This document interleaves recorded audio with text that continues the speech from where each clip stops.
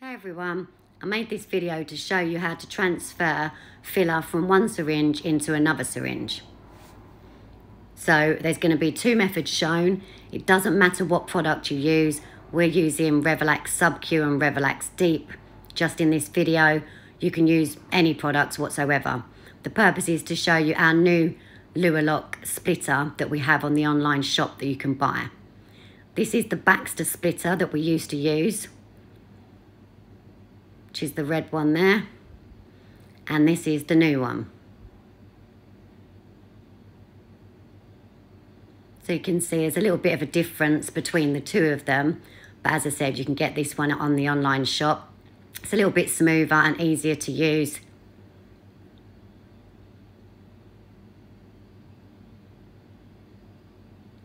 So that's Sub-Q and there's the Deep.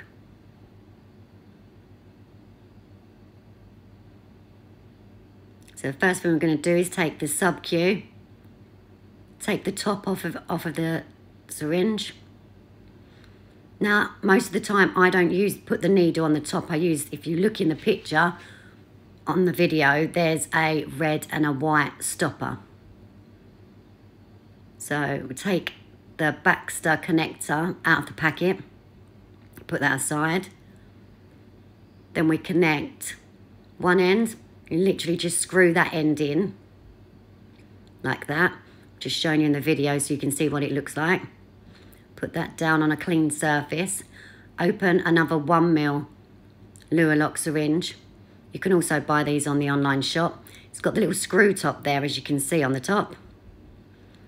So just air it a little bit so it's easier to get the product into it.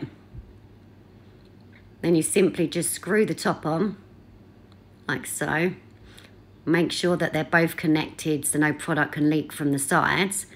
And then you just push the product through and it will automatically push through to the other side. So if you wanted to split it into 0.5 or you wanted 0.2, you can still keep whatever amount you want in each syringe, which makes it a little bit easier and you're a bit more in control of how much you're using. Some of you might just use 0.8mm of filler. So we're just going to pop that down there.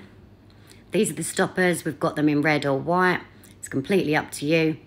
Now, if you was working on a client straight away, you'd put the needle straight onto the syringe end of the Revelax, or you would put the stoppers on. It's completely by choice.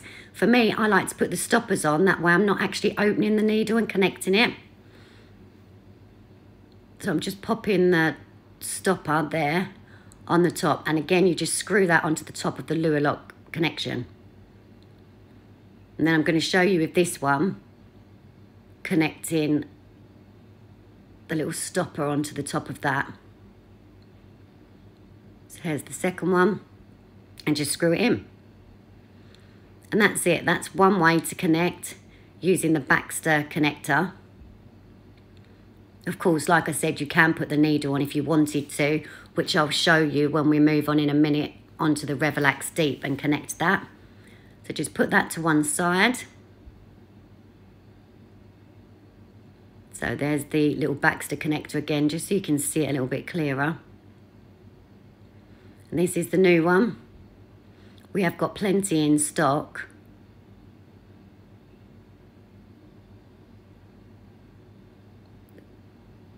So I'm just going to move that out of the way. So here it is. You can see it's clear. It smoothly moves the filler through the little tube.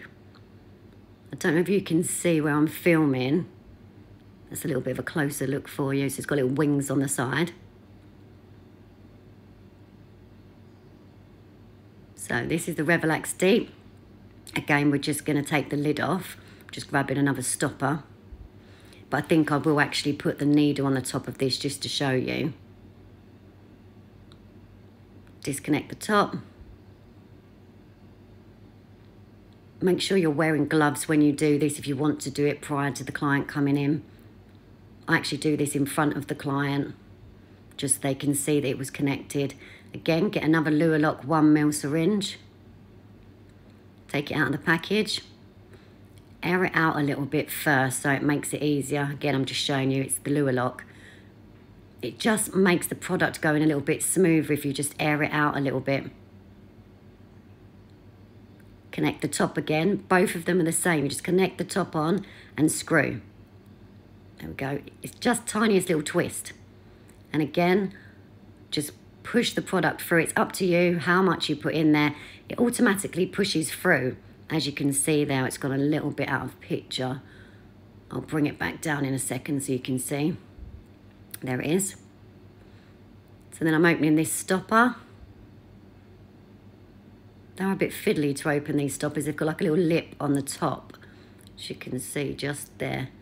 You know what it's like when you've got your gloves on trying to get into it. So take it out of the packet, put that aside, unscrew one end, put the stopper on the top. It's all connected. There's that one. Here's the other stopper, which I was going to put the other stopper on, but then I decided to put the needle on so you could see that as well.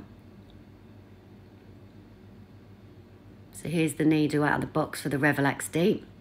Just take off the bottom and come back, take off the new lure lock. That's the split that's just been taken off there, and your needle's on. So you can go straight into injecting and then save that for the next client. And it's clean. I personally, like I said, don't like to put the needle on the top of it. I like to put the stopper on. But either way is acceptable. It depends on what you prefer. So this is me just showing you them all together. So the stoppers come in red or white. And that's it. I hope this has helped you to understand.